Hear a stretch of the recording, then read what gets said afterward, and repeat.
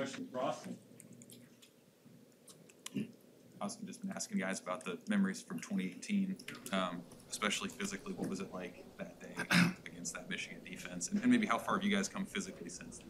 Yeah, we've come a long ways. That was obviously early in a lot of things here at Nebraska with this whole Frost era. They handed it to us that day. That's one of the only couple games that when I've been here that truly felt like they were the more physical team. They beat us that day. But you're exactly right. They were a really good football team at that time, and we were young. But there's a lot of things that we learned from that game, and there's a lot of things we've learned since to be able to become the team that we are now. So hopefully it'll be really a game this time.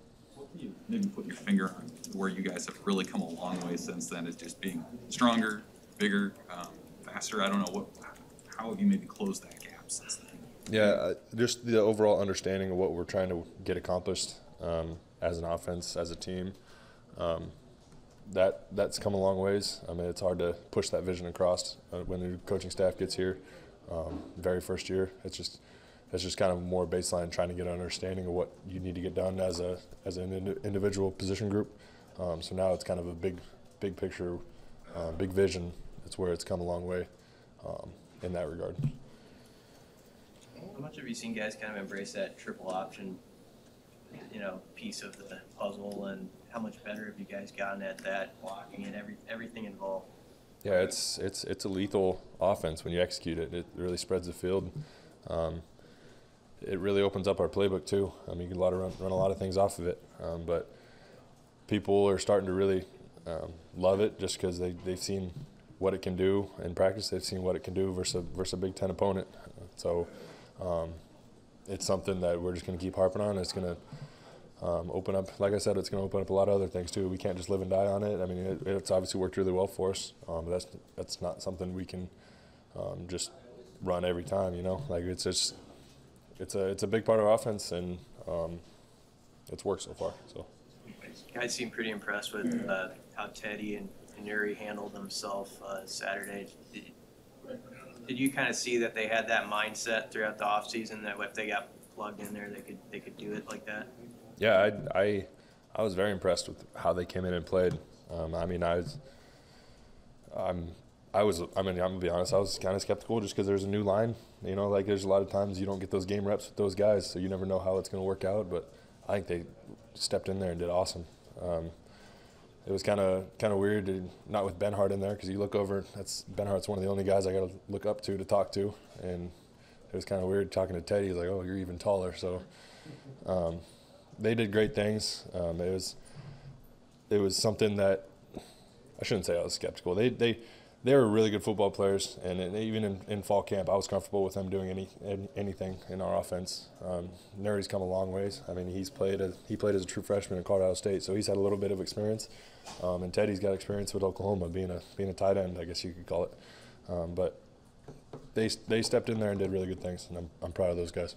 Austin, is that the best you guys edge blocked? How big is it when you guys hit that one key block on the edge to spring some of those runs? Yeah, I mean, the front line, I think, did a great job of getting the play started, but how plays turn into big plays is how well you can block downfield and at the receiver and tight end and position. And I think our guys did awesome. Frost always tells us you can really dictate how good a team is by how well the receivers block. I mean, because those are the blocks that spring plays for 80. And I'm really proud of how those guys went out and blocked, because I mean when you're setting those harder blocks on the outside and you're running plays for 80, that's really got to open up the game in the future, because I mean those guys are going to have to trigger to the run game harder, and that's going to open up some slips past them and really the deep game. So I'm happy with the way we blocked downfield, and obviously we had really big plays on Saturday, and those are going to be key for this weekend. I mean, we need to have big plays to beat a team like Michigan, because Michigan's, I mean, they're really disciplined. They're a really good football team. What's the psychological challenge now of keeping this thing going, not getting maybe too high on the performance, and starting to build something up? Yeah, I think that's my biggest stress to the team this week. I mean, yeah, we kicked the crap out of a Big Ten West team, but so what now? It's in the past. I mean, we won that game. Click the reset button again. Let's win this game.